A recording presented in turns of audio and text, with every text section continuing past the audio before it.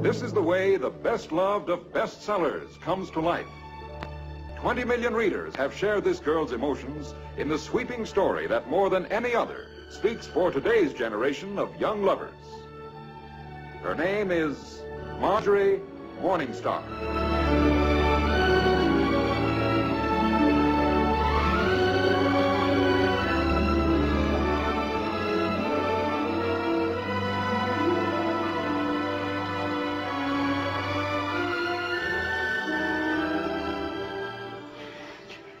I love you. Marjorie, don't go. Don't go. I can't refuse you anything.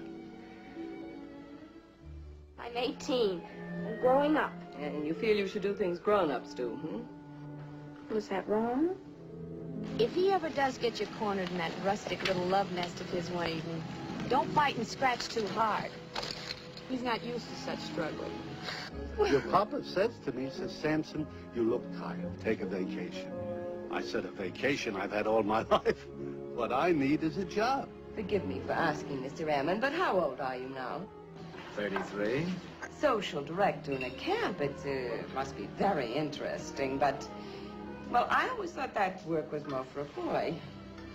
Maybe I'm Peter Pan, Mrs. Mornigstar. Peter Pan was a fairy tale, Mr. Ammon. Life is real. Can you imagine what that means to me, not to touch you and yet not to touch another girl? Believe me, if Imogene hadn't come along and broken the spell, Imogene. I'm in love with you. Get out of my way, you rotten tramp.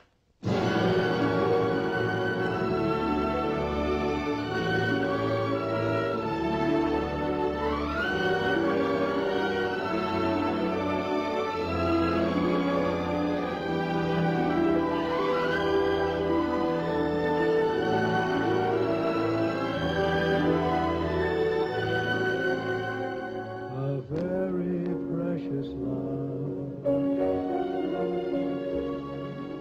is what you are to me.